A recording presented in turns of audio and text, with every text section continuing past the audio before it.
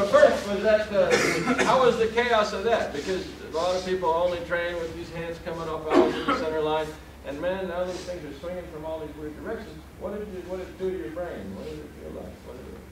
It's different. It's different. Yeah. It's like, oh, there's like an adjustment you have to make. It happens in your eyes. It happens in your eyes, and not get locked into looking at the damn thing. Because it's different, and it's going to be attractive to you. Because your subconscious is going to go, wow, this is different. And it's going to start trying to program ideas. And it gets a little treacherous. You start, what did I do? I'm supposed to be able to. Ooh, in the middle of it, and he's reacting, and the thing's flying at him. I'm supposed to be able to. That's what our heads do. I'm supposed to be able to, and you find out it's not happening like you're supposed to sometimes.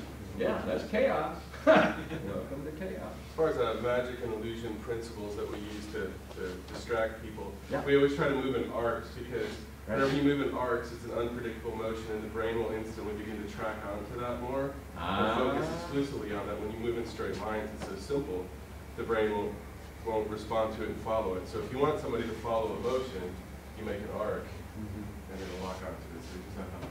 That's beautiful. I've never heard it put that way. That's why this works so well. Here, come and get this, will you? And you say, hey, yeah, that wonderful thing.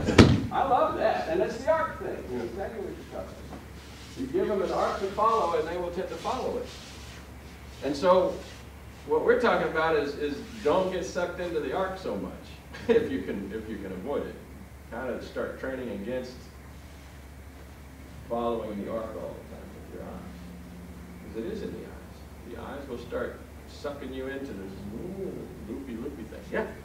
So Amanda was falling nicely, but she was also just resting her arm at the end.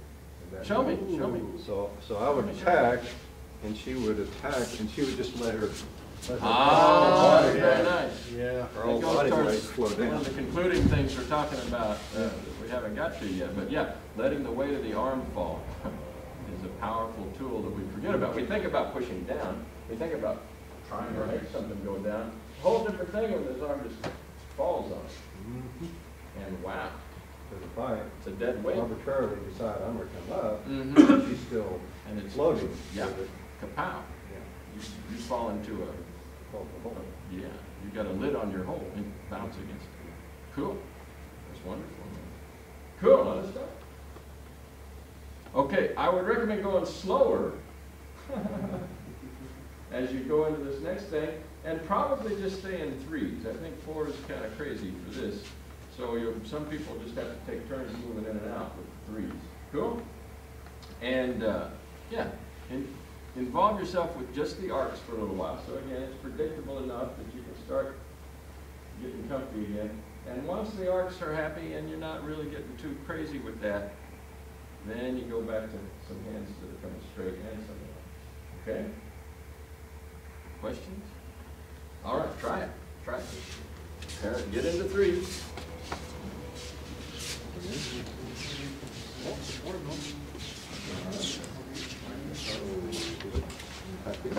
How much of it? You might have to go slow. We go extra slow if we need to. Oh, yeah. You got three, you got four. If you got a couple, just separate.